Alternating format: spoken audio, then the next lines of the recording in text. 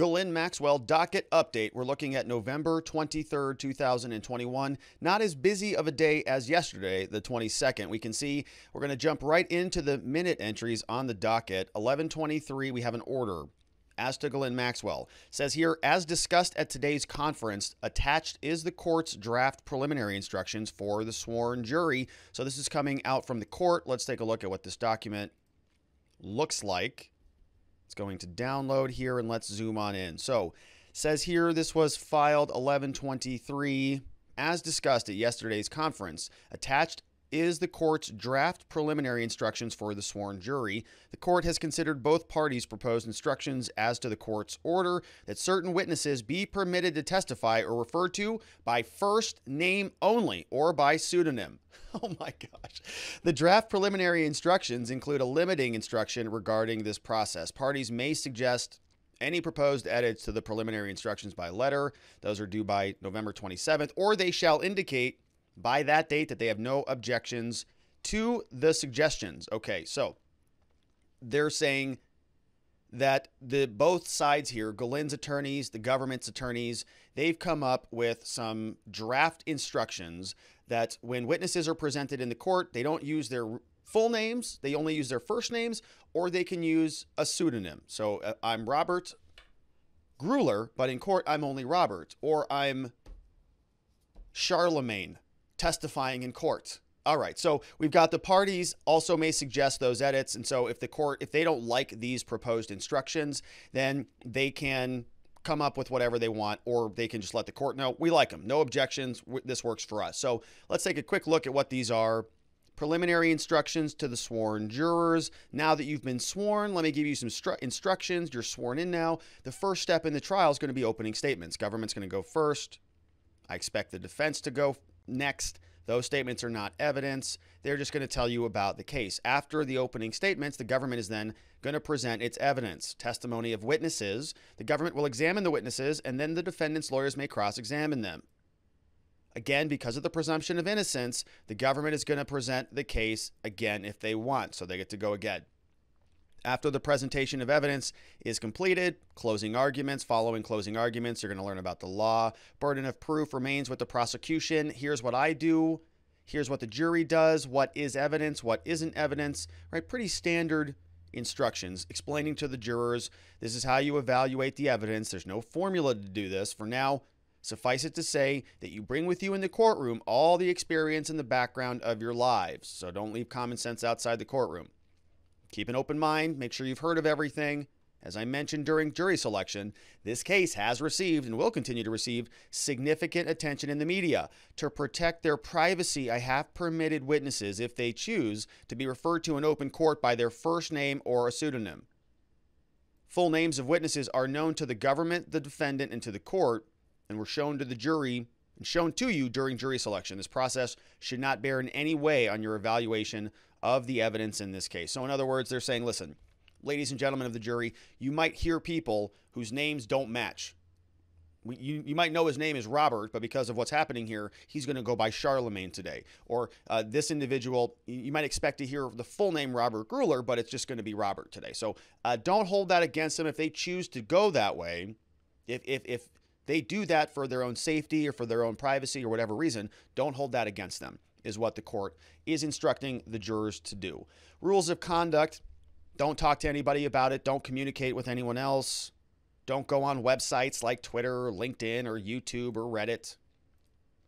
Don't go watch the Ghislaine Maxwell and Robert Gruler's channel. Third, do not let anyone talk to you about the case or anyone who has anything to do with it. If a person should attempt to communicate with you, either inside the courtroom, you must immediately report that to my deputy, Miss Williams, no one else. Miss Williams will report it to me. If anybody is interfering with these jurors, got to let the court know. To minimize the probability of any improper communication, it's important you go straight to the jury room when you come in the morning. Do not linger in public areas of the courthouse. Fourth, do not do any research on your own. I know in this day and age it's tempting, but don't do it. Finally, you've each been given a notebook and a pen. That is because I permit jurors to take notes, but you do not have to take notes. Notes are just an aid to your own recollection. Court reporters in this case record everything that's said. If you do take notes, be aware that note-taking may distract you from something important. Whether or not you take notes, rely on your own recollections. Don't be influenced by the fact that another juror has taken notes. So in other words, if you go into the deliberation room and you say, I remember this happening, and another juror says, no, that's not what happened because I wrote it down. Don't be persuaded by that. You remember what the witness said. You don't have to be biased. Just because they wrote something down doesn't mean that they got it right. Trust your memory. It says, if you do take notes, all the notes must be left each day in the jury room. Ms. Williams will make sure that they are secure. From this point until the time you retire, don't discuss the case with anyone. These are my preliminary instructions. COVID rules. Witnesses are going to be in plexiglass. We've got HEPA filters all over the place. This time I'm going to ask you to give your undivided attention to the lawyers as they make their opening statement. So these are the preliminary instructions, right? Not the deliberating instructions, not the rule of law, but just sort of the preliminary instructions as soon as the jurors are sworn in. So if both parties, if Ghislaine's attorneys and the government's attorneys, if they're okay with these instructions, well, that's it. They just say, yeah, no objection, sounds good, works for us. Otherwise, they have until November 27th to respond, and then they can fight over that, which I'm sure that they will, because this is Ghislaine Maxwell's case. So that's the order that came out on 11/23. We have another minute entry for the proceedings held before Judge Alison Nathan. So this is the final pretrial conference that was held on 11/23. So it doesn't look like we're going to get the actual entry from the proceeding. Defendant Ghislaine Maxwell present with Bobby Sternheim, Jeff Pagliuca, Christian Everdell, Laura Menninger, 4 lawyers. Government prosecutors Laura Pomerantz, Maureen Comey, James Comey's daughter, Allison Moe, Andrew Rohrbach. So 4 versus 4. Court reporter, final pretrial conference held.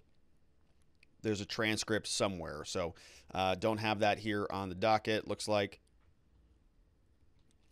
So we can continue on. 11/23. A letter motion addressed to the judge. So this is from U.S. Attorney Maureen Comey. Proposed redaction to the Dietz Loftus materials. Document filed by the USA as to Ghislaine Maxwell. So we have the Dietz Loftus materials. Let's see what these are all about.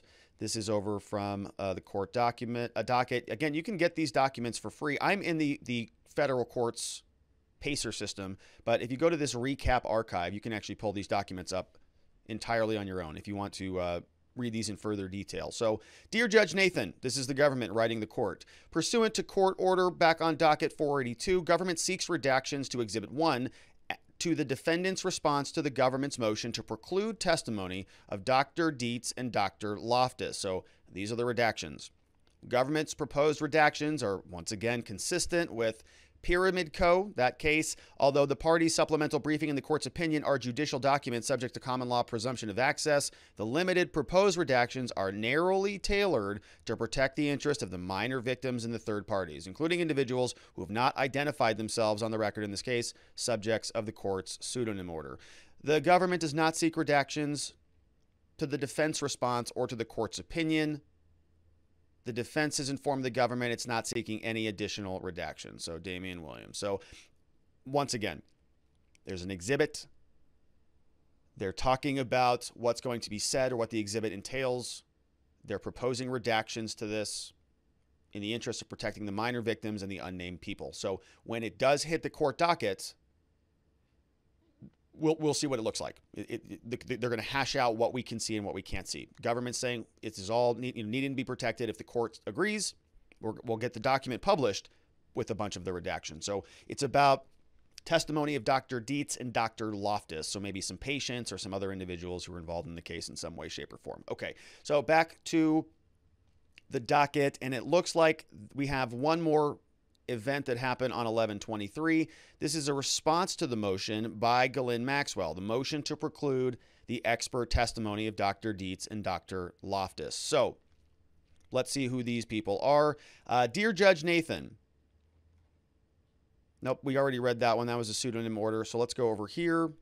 All right, so we've got the main document. You can see this is massive massive filing. So we've got 28 pages in the main document, 375 pages, and then 159 pages in Exhibit 2. So let's explore some of this stuff. And again, we're going to pull these documents from Recap just so that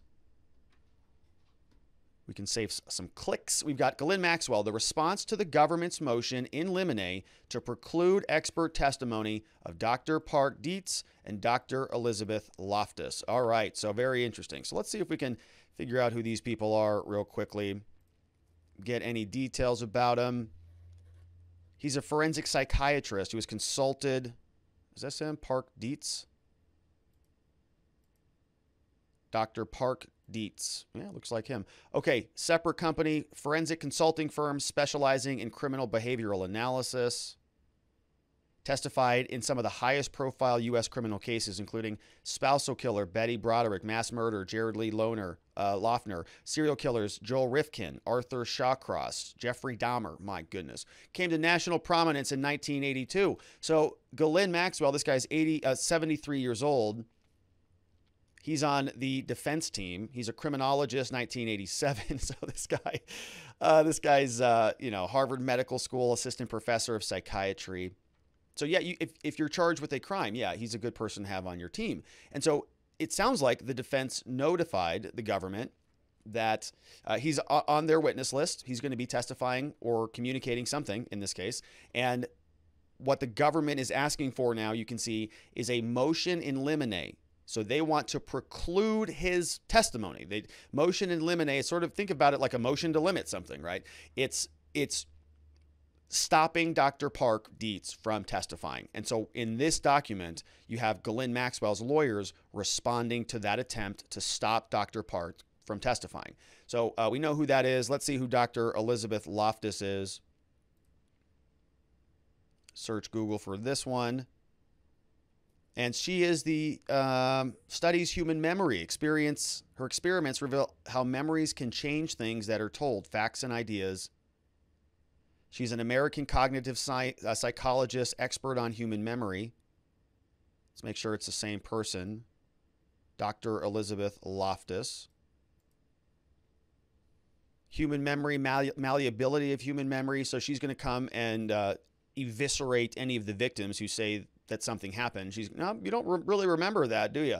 And the creation and the nature of false memories, including recovered memories of childhood sexual abuse. As well as her work inside the laboratory, Loftus has been involved in applying her research to legal settings. She's consulted, provided expert witnesses testimony for hundreds of cases. 2002, ranked 58th. The Review of General Psychology's list of the 100 most influential psychological researchers in the 20th century. Man, I was just on Viva's channel and I was saying $4,000 to $5,000 an hour for this defense is it's probably low now that I'm looking at some of these names.